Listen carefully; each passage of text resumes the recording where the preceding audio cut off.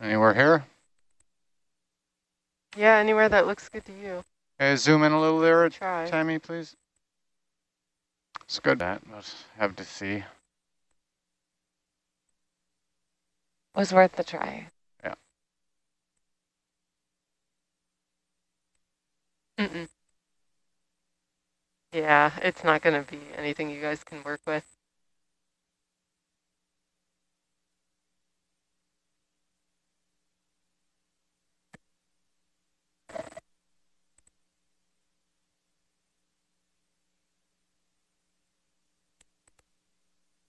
Okay, Nicole, we've got some viewers who were following along with our data feed, and they are curious why they might be seeing the oxygen drop over the last hour.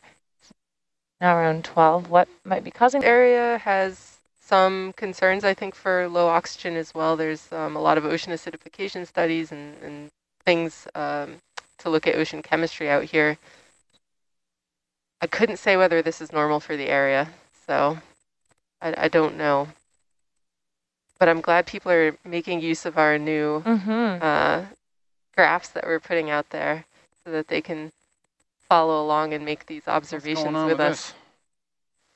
Do you remember what kind of concentrations were we seeing in Santa Barbara Basin? We were seeing basically zero, Go on the move again? no oxygen. So we got a ways to go. Bridge nav, there. We can resume 0.2 knots on the same bearing.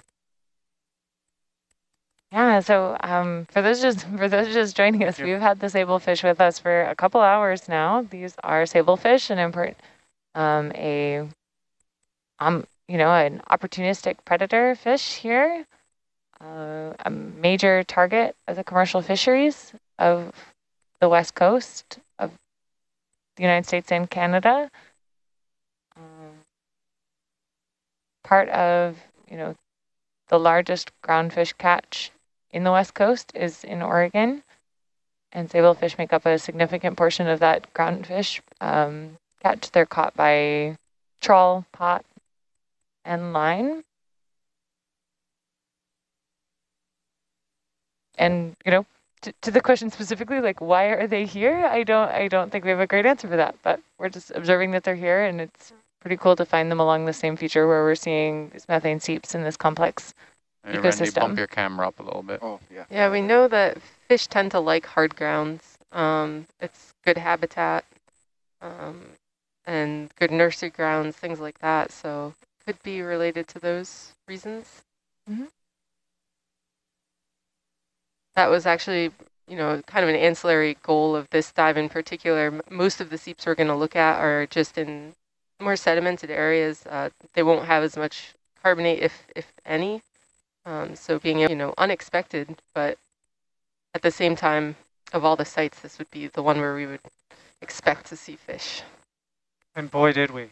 Yeah, and boy, did we. Now, if anyone has a count, anyone at home who's been counting. Don't ask, someone will. Send us your numbers. Send us your numbers. Also, don't blink. Yeah. Make sure you don't count the same one twice. Hard to count them this way.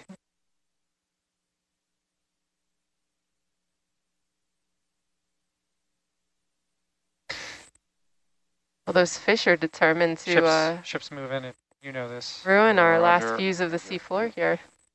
They really are.